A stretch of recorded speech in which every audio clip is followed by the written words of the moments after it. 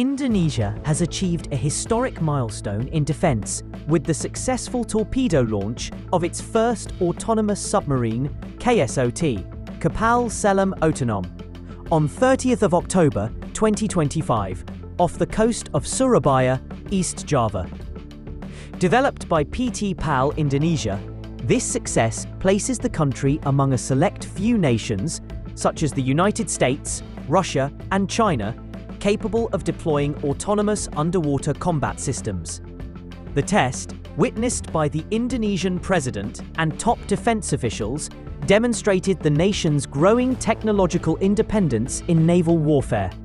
The KSOT-008 prototype, weighing about 37 tons and measuring 15 meters long, is powered by lithium-ion batteries and can dive to 350 meters, cruise at 5 to 20 knots, and operate underwater for up to 72 hours or 6 months by remote control.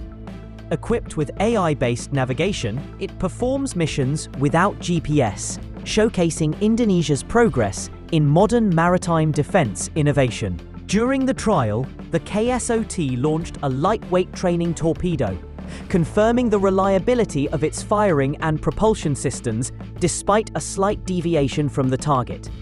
Defense analysts called the test a strategic breakthrough, proving Indonesia's ability to design and build advanced naval systems domestically. The government plans to produce up to 30 KSOT submarines by 2026, worth around $1 billion, to secure key waterways such as the Sunda, Lombok, and Makassar Straits.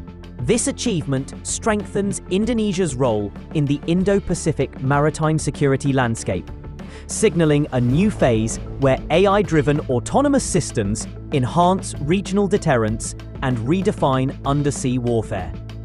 This is Asian Defense and Tech News. Like, share, and subscribe for more.